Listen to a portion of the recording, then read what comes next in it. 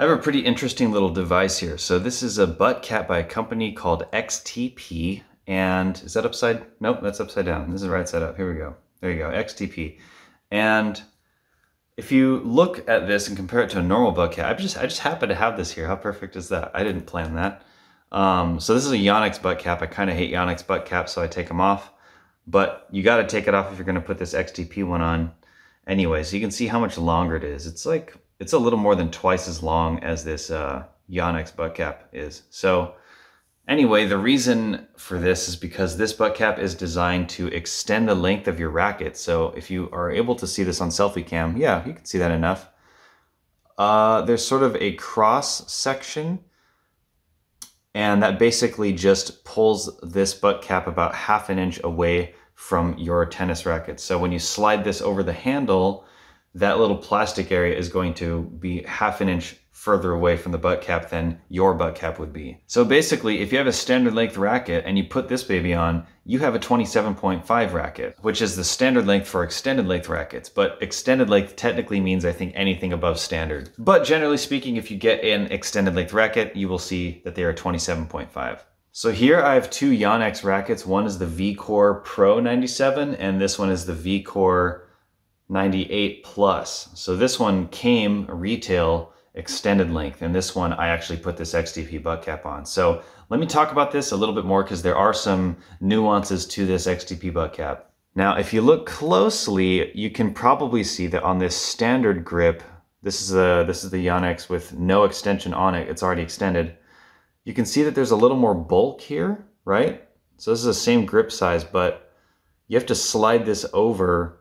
And so for about this much length of the handle, you are going to have this material, which is just a little bit wider in girth, if you want to call it that. Someone's gonna laugh. Grow up. That will be present for about the width of maybe 2/3 of your hand. So I guess it can feel a little bit funny, actually. I've just gotten used to it. And again, I'm experimenting with this. I'm not sure if this is something I'll permanently switch to or whatever, but I wanted to be able to extend the length of rackets that don't actually offer an extended length option. And I've really enjoyed hitting with this VCORE Pro. So the way I grip my racket with my hand size, my pinky and ring finger are fully over that sleeve portion of the butt cap. And then my middle finger, like this part of it is not, and then this part of it is.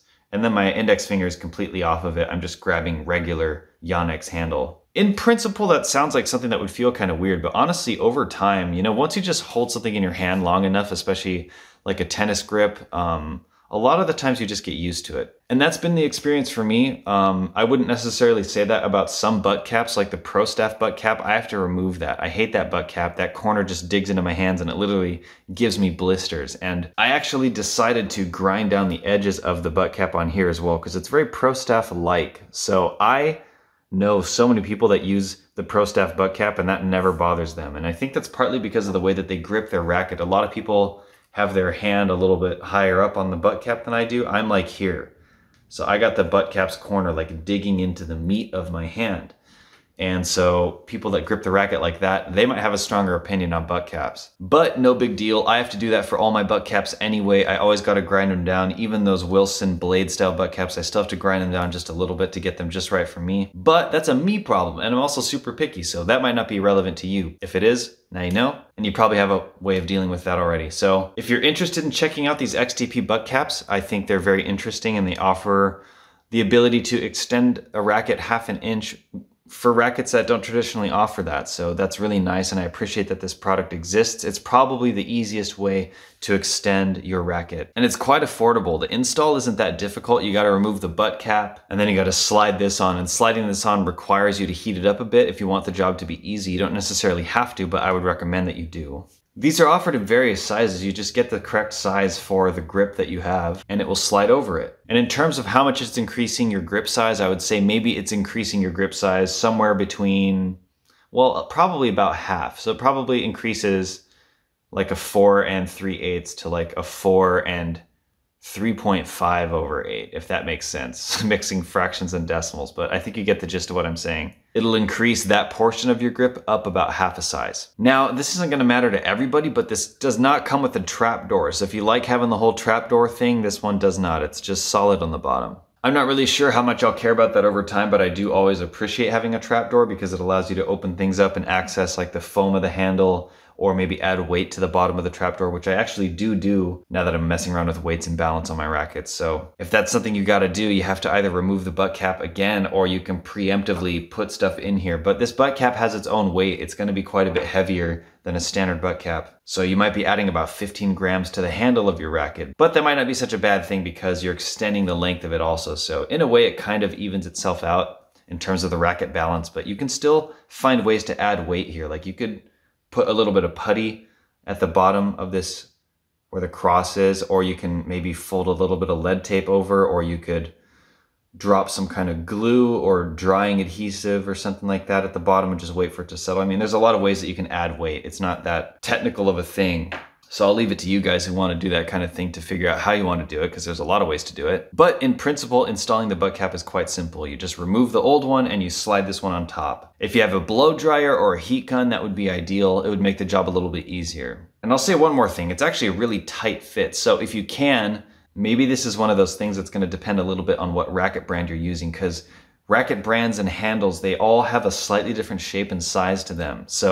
So it might actually be easier to install if you get a racket that is a grip size smaller than the sleeve that you're getting, but that also might not be the case for you. And I think at the end of the day, I got this one installed on a Yonex and I got the correct grip size for my grip and I got it to fit on just fine, but it did kind of require that I used a heat gun because like I said, it was a very tight fit. And for anyone intimidated using a heat gun, I really don't think it's that big of a deal. I can leave a link to one on Amazon if you want to. I bought it for about 30 bucks. Have it on like a low medium setting and you basically just like a hairdryer, you just kind of blow it around for maybe 30 seconds or something like that, and then you can feel the product to make sure that it's warm. Then you just kind of push it down, you shove it down, and if it doesn't go down all the way, you can heat it up again, and then keep going and just kind of work your way around like that. Anyway, now that I've talked about the grip a little bit, we can look at a little bit of footage of me playtesting this product, just to show you that it works and I can indeed play tennis with this. And just for the sake of experimenting, I might look into other methods of extending a tennis racket handle, but this XTP method is nice because it's so simple and accessible and affordable, and you can totally do it yourself if you have some basic tools.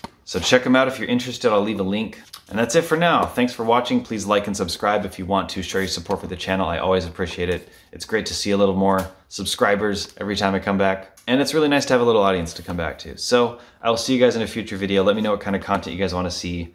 I'm going to be doing several videos on stuff regarding this racket and this setup, from the grip to the butt cap to the actual VCORE Pro 97 and these strings, Black Knight by Tier 1. So I'm going to be using this racket quite a lot. I even put lead tape under the grommets of this racket before I even hit with it, just because, I don't know, that was kind of a dumb thing I did, but I sort of regret it actually, because now that I've extended it, it's a little bit much to handle. So that means I'll be doing another video about the grommets, because I got this interesting stuff that will allow me to fix the grommets, because that's a long story short, but basically I messed the grommets up removing them, but it's not really my fault. It's really hard to remove grommets that come new on a racket with the flare on those grommets and then trying to get them back in. It's basically impossible. But anyway, I have a little bit of repair work to do on the grommets of this racket, but I found a really interesting product in the process of having to do that, and I should definitely talk about, because people don't talk about that. So anyway, stay tuned for that kind of content. I'll be working out on those. Working out on those? I'm not gonna be working out on those. I guess I will be if I'm playing tennis, but you know what I mean. I'll be working on those is what I meant to say. Yeah. These are all non-scripted, by the way. All right, I'll see you guys there. Bye.